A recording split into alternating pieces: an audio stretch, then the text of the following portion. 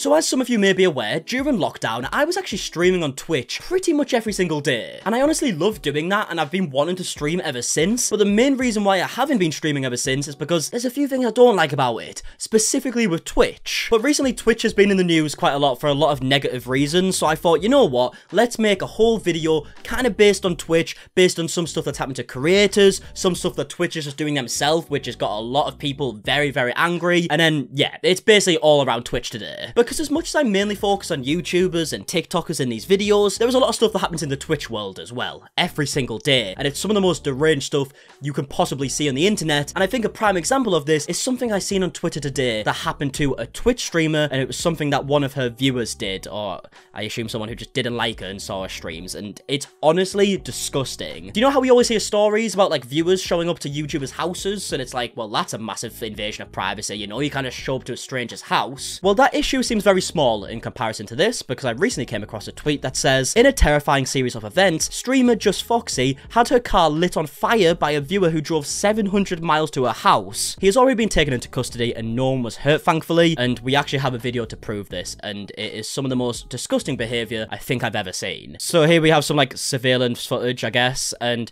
it's someone who showed up to a house. He's putting some type of like block on a car. I don't even know what he's even putting on here, but he's about to light it on fire and just leave for some reason. Like, who does this? How do you get to a point in your life where you're doing stuff like this? I mean, look, what? Oh my fucking god. Just a viewer.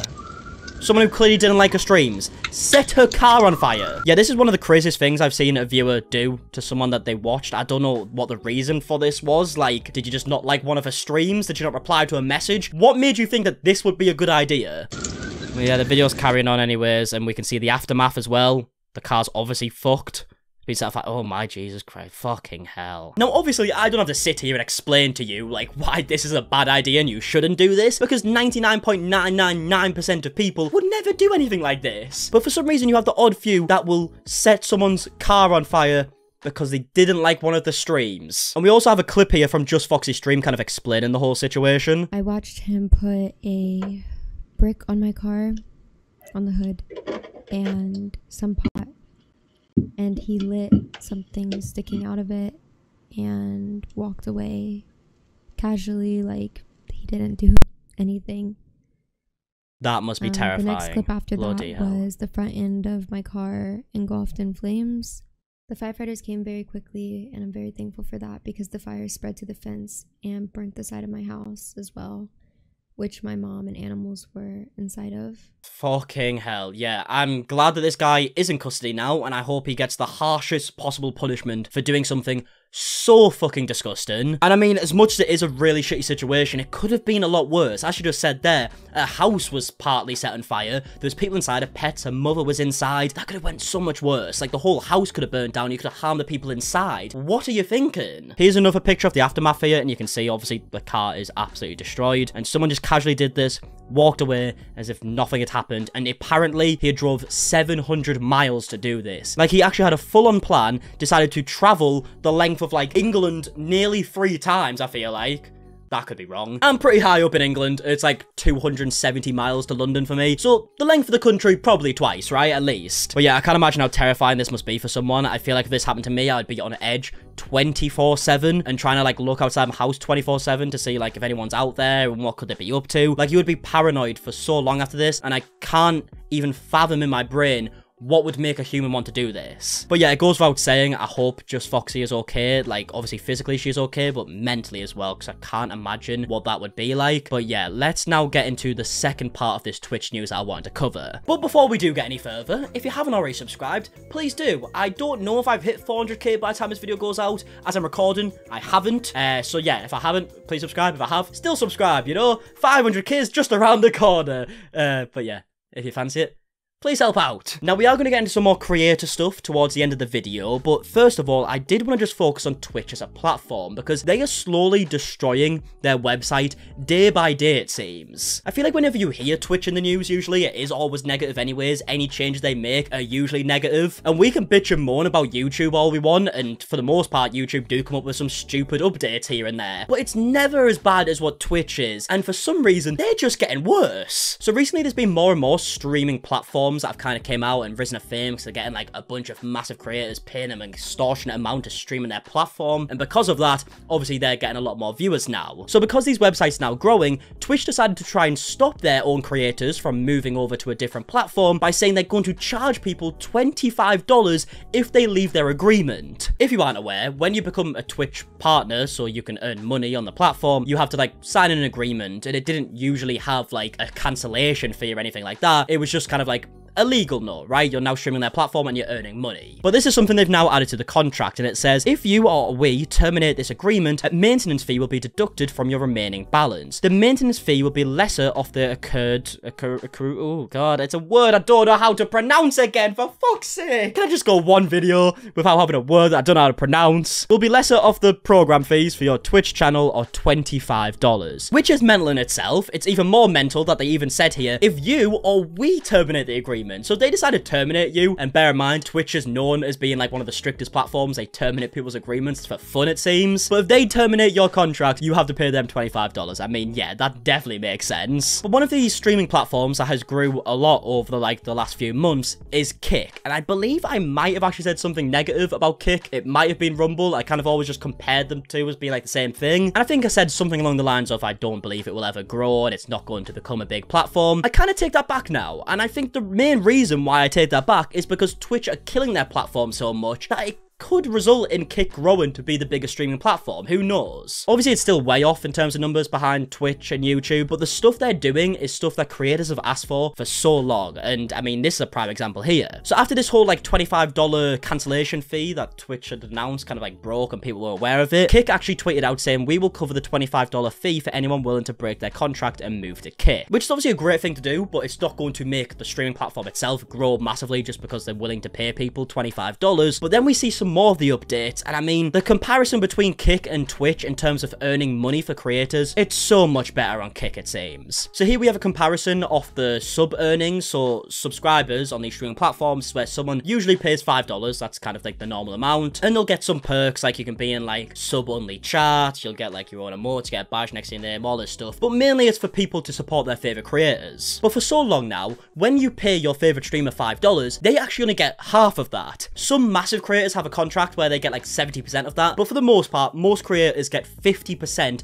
of the sub earnings. So when you're trying to support a creator, you're actually just supporting Twitch just as much. But with Kick, oh fuck, I've just realized this definitely sounds like a fucking brand deal. I'm not getting paid a penny, you know, I haven't spoke to Kick or anything like that. I have no interest in streaming on Kick as it stands. If I was to stream, it would be on YouTube, but I'm just going through the facts here. The split on Kick is actually 95% in favor of the creator. So if you sub for $5, 95% of that goes to the creator, which is really how it should be. You're there to support the creator at the end of the day, you know. No one's making a fucking Stan account for Twitch and being like, oh, I just really want to support Twitch. But if you did have 100 subs, instead of getting $250, you get $475, which if you are a smaller creator, must seem like a massive, massive, massive difference. Now you might be thinking, have Twitch tried to do something to combat this? Because a lot of huge creators are making the move over to Kick, and the answer to that is no. I mean, if you know Twitch at all, you would know already, like, they're not going to do anything right. In fact, they went backwards by a lot of steps here, because they actually came out with some new branded guidelines for when people want to do a brand deal, you know, so they can actually fucking pay the rent, pay the bills and all that stuff. You know, if Twitch are going to be greedy and not pay their creators correctly, these brand deals can be crucial to creators' income, specifically like smaller creators and medium-sized creators. But Twitch decided to try and make a stop on this, because they came out with some new guidelines, and we can see them on screen right now from this tweet. So on-stream logos are limited to 3% of the screen size. So if you're doing a brand deal for, I don't know, some fucking VPN service, that's what most people do, right? If you have their logo, it can only take up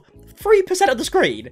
How does that make sense? I can't even like figure out what 3% is specifically like on a screen, but it's a very small amount, clearly, right? But that doesn't seem appealing to anyone, especially the brands themselves, right? Why would they want to pay just have their logo 3% of the screen? Burned in video ads are also not allowed, so if you pre-record a brand deal, you're not allowed to put that on your stream, which is what a lot of people do. Burned in display ads are not allowed. Burned in audio ads are not allowed. If you had some like audio that was branded, you're not allowed to do that either. Like, what are they doing at this point? They're already trying to rob people blind, and they're now making it even worse by saying, oh yeah, by the way, if you want to do a brand deal to try and make up for the fact that we're stealing all your money, you can't do that anymore either. If Twitch can't earn money from it, then why should you? And yeah, they came out some like examples here, like the fact that you could only have like 3% of the screen size covered by a logo. Here they've given an example of an ad you can't do. So if you had some little like 60-second brand deal pop up, a video you'd pre-recorded, say like you get 30% off cans of soup, apparently.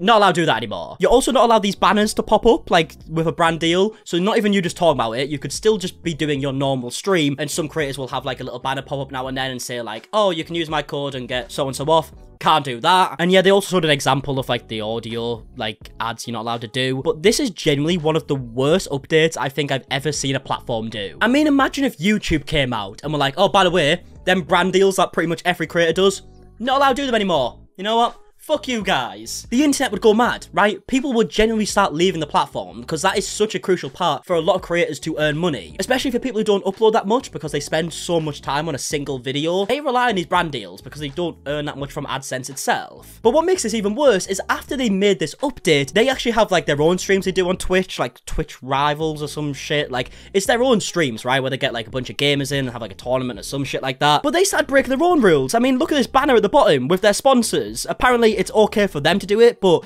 actual streamers, you know, the people who keep the platform running, aren't allowed to do it. And I mean, someone's even shown here that it takes up 4% of the screen apparently. But after there was so much backlash with this update, Twitch actually started like taking back their update and tried to play dumb, as if people were just misunderstanding what they were trying to do. Today's branded content policy update was overly broad. This created confusion and frustration, and we apologize for that. We do not intend to limit streamers' ability to enter into direct relationships with sponsors, and we understand that this is an important part of how streamers earn revenue. We wanted to clarify our existing ads policy that was intended to prohibit third-party ad networks from selling burned-in video and display ads on Twitch, which is consistent with other services. We missed the mark with the policy language, and we will rewrite the guidelines to be clearer. Thank you for sharing your concerns, and we appreciate the feedback. We'll notify the community once we've updated the language. I mean, they don't actually care. And I don't believe for a second that this is what they meant. Like, there was no fucking misunderstanding with their tweet. It was very, very clear what they were trying to do. They were going to try and stop people doing these, like, brand deals as much as they could without, like, completely wiping them off the platform. And because people were so mad, they decided to play dumb and were like, oh no, that's not what we meant, guys. Sorry, we just said it a bit wrong. Yeah, it's a load of shite, in my opinion. I mean, when you bear in mind everything else that Twitch does, that is just shite. Like, it wasn't even surprising that they tried doing this in the first place. But yeah, like I said, because Twitch is just killing their own platform by the day, it's allowing a lot of other streaming platforms to grow massively, and Kick is a prime example of that, because they're coming out with updates that, if you're a creator, it sounds very appealing. Here we have a tweet from a few days ago where Kick is planning to update how they pay their creators, and they will actually soon be able to pay their streamers hourly. And it even says here that for every creator, no matter your size, whether you have 1 viewer or 100,000, will get paid for the hours they stream. Yeah, to the best of my knowledge, no other streaming platform is doing this, and if you are a creator, specifically a smaller to medium-sized creator, this is obviously ridiculously appealing. And clearly it's working as well, because they actually tweeted out, what, 2 days ago, saying Kick has gotten over 300k new signups 2 days in a row. That's over 600,000 new people from June 7th to June 11th. Kick takeover has begun. Retweet and drop your link, whatever. A lot of people are moving over. Obviously, it is still miles away from Twitch and YouTube. I personally don't think I'll be making the move over there anytime soon. It is good to see that another platform is giving Twitch a run for its money. I actually kind of want another platform to come out and give YouTube a run for its money, you know? Not to, like, take over YouTube, but to make them think, okay, right, we should probably, like, be more creator-friendly and viewer-friendly and be able to make this platform better for everybody's experience, but because they are so comfortable, they don't really need to do that. But yeah, let's get back to some more, like, creator news that is on Twitch, and we're specifically talking about someone called Senpai Gaming here on YouTube, and it's someone I've actually watched quite a bit because he gives, like, streaming tips, like, equipment tips. Like, I'd watch his videos when he reviews, like, a product. I'm like, oh, of maybe I should buy it for my videos or my streams. And he was actually streaming on Twitch whilst talking about like the problems at Twitch and how they can improve as a platform. He was talking about how Twitch are kind of like almost like stealing money from people, and it should work on better ways to help pay the creators more and not take such a massive split and stuff like this. Very reasonable claims, right? But as he was doing the stream, a Twitch staff member actually went in the chat, told him he was wrong about all of this, and then got like pissed off when like Senpai Gaming wanted to ban it. I love you, but I would also love to talk to you one-on-one one time. The but is that I think you have a lot of good ideas, but you're missing so much. No is saying you're wrong about anything. Maybe, is that no one? Is that a typo? No one's saying you're wrong about anything. You just have so many assumptions that are way off. No one's saying you're wrong about anything. You just have so many assumptions that are wrong. Yeah, makes zero sense, right? He's basically saying, by the way, I'm not saying you're wrong, but you're wrong. I mean, even the fact that a Twitch staff member actually went in the chat in the first place to try and like defend the platform, it's just not a good look. It seems like they're dropping their ass massively and panicking over the fact that people have a lot of negative opinions on Twitch recently, and they for some reason thought this would be a good idea to go to streamers chat and tell him he's wrong. And just to let you know, no point during this do they ever say like why he's wrong. In fact, they just carry on to say like, oh no, you're not wrong, you're allowed to like have your own opinions, after they just said you're way off. I'm happy to be told I'm wrong. I'm not upset about it, but I know a lot of people making assumptions are making wrong guesses. Talk to people, be open about stuff, and fix stuff. Again, not saying you're wrong. Not saying you're wrong, but then a minute and a half ago you said you just have so many assumptions that are way off. How do you say I'm way off, but then you say I'm not saying you're wrong? That's what that said. And I'm happy to be wrong. But if you think I'm wrong, just tell me I'm wrong. Don't tell me I'm wrong and then say I'm not saying you're wrong. No, they're panicking massively because they don't want to look bad. Like, oh shit, no, maybe I shouldn't say he's wrong, even though I really think he's wrong. Maybe I should try and be friends with him. Like, this is all, like, ridiculously stupid. And the fact that they are panicking to this level just shows, like, the way the platform is right now. They're making a bunch of changes that aren't that good. A bunch of people are moving over, and they're trying to save their arse, whilst at the same time making the situation even worse. I don't understand why we're having this conversation. If Twitch is trying to fix its